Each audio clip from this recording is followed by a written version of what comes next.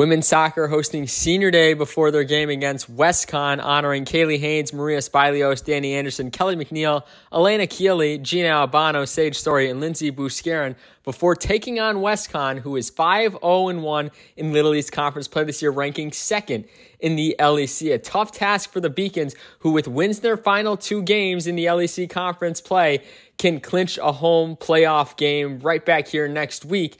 And Sarah Kelly would look to get the scoring started early for the Beacons against Kristen Rossler, who was in net for the first half.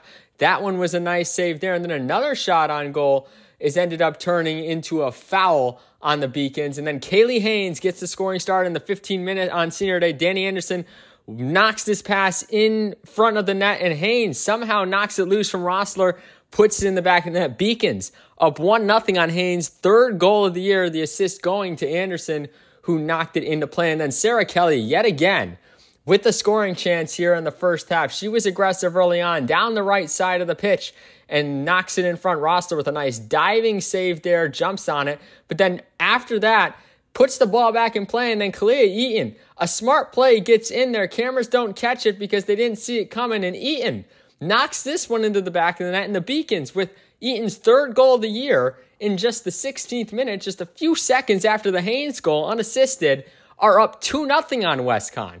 And Maria Spilios stayed strong in net, which was key for the Beacons to be in this position ahead by 2. Another nice diving save by Spilios there keeps the Beacons in front 2-0. But then the Beacons would go right back to work on the offensive end, and it would be Kaylee Haynes yet again. How about that for her senior day?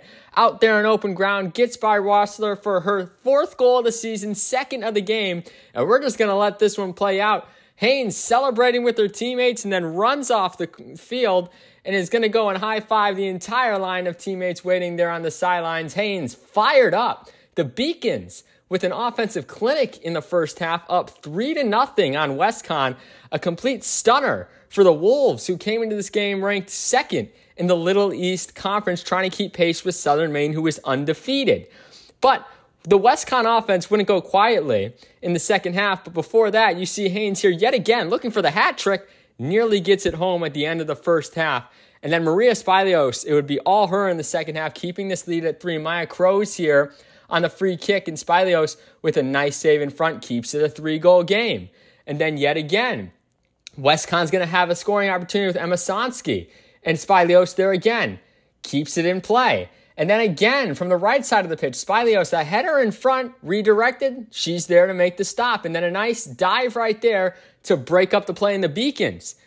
Despite getting outshot 21-13, 10 shots apiece on goal for each team, they're bouncing in Beaconville as the Beacons pull off the upset and are now one win away from being able to host a home playoff game next week in the first round of the Little East Conference Tournament.